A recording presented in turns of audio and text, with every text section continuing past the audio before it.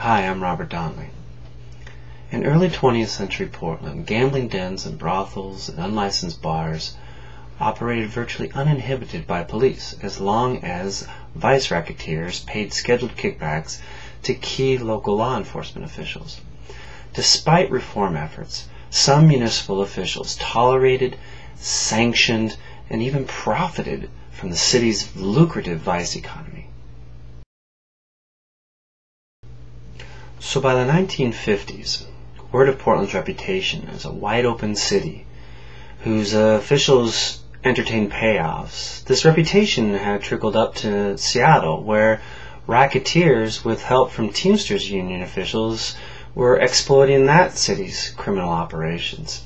So by 1954, Teamsters officials and local racketeers with help from the Multnomah County District Attorney were operating profitably in Portland. In April 1956, investigative reporters Wallace Turner and William Lambert over at the Oregonian newspaper,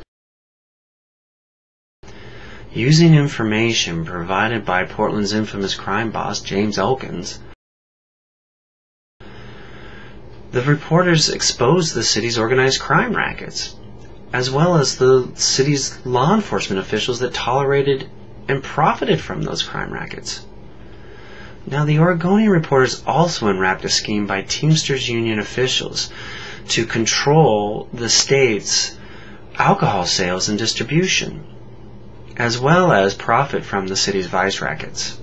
Now, government officials had been concerned for some years about labor racketeering. In fact, the FBI and the U.S. Senate had been investigating the questionable organizational tactics by local Teamster bosses, not to mention the illegal activities of the union's most prominent leaders, President Dave Beck and Vice Presidents Jimmy Hoffa and Frank Brewster. By 1957, the U.S. Senate Select Committee on Improper Activities in the Labor or Management Field, better known as the McClellan Committee, actually chaired by Senator John McClellan from Arkansas, and his chief counsel was Robert Kennedy. The committee discovered that Portland experienced the same incidents of labor racketeering and organized crime and political and law enforcement corruption as the larger cities in America, like New York City and Seattle and Chicago and Los Angeles and Detroit. So the Senate committee concluded that Portland not only had a local crime problem, but also had a situation that had serious national ramifications. So Dark Rose focuses in on the Portland Vice scandal of 1956. And there are two themes in the book. First, as we build up to 1956, is the failure of progressive reform. Second, Portland's vice scene and its entanglement with labor racketeering made the city crucial to investigating, if not unraveling, a national crime network.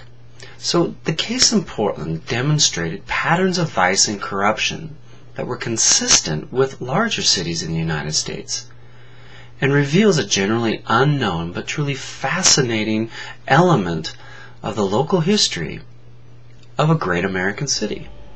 I'm really excited about the sources that I was able to find while researching and writing Dark Rose.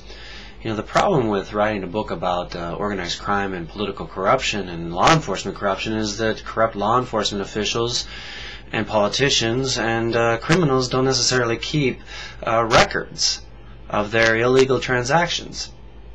So I do rely on the testimony of criminals, and I do rely on the Turner-Lambert reports, 1956. And at the time, those reports were actually criticized for using information by criminals, provided by criminals.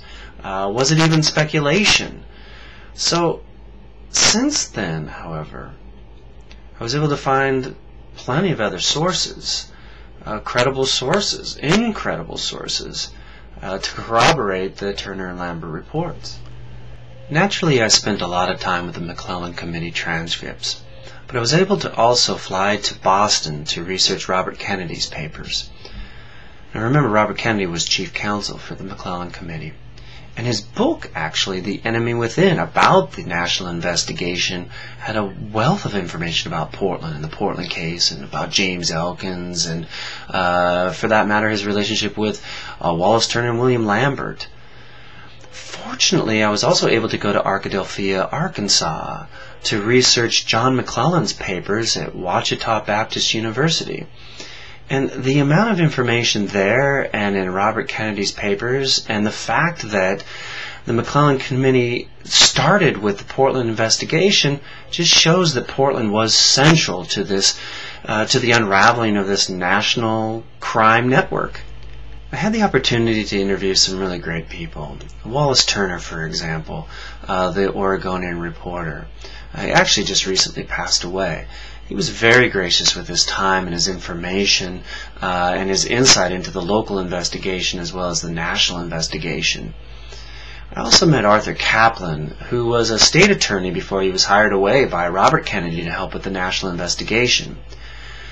And then I also met Sid Lezak, who was very gracious with his time and his information. Sid Lezak was actually the U.S. Attorney for the state of Oregon, and he provided some really nice insights into Robert Kennedy's investigation in Portland.